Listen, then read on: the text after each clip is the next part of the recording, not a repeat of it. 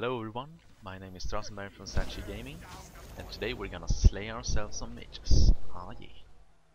If they weren't so fast. Oh. Oh, whoops. Oh god.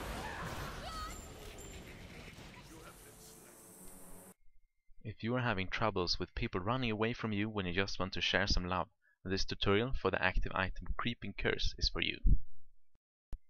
After activation, enemies within its range will be slowed, and the slowing effect scales upwards with its own level.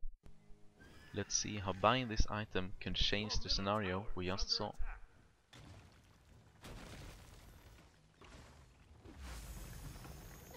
Getting in range with her ultimate, Arachne immediately activates Creeping Curse and manages to kill them both. But slowing enemies are not the only thing this item is useful for.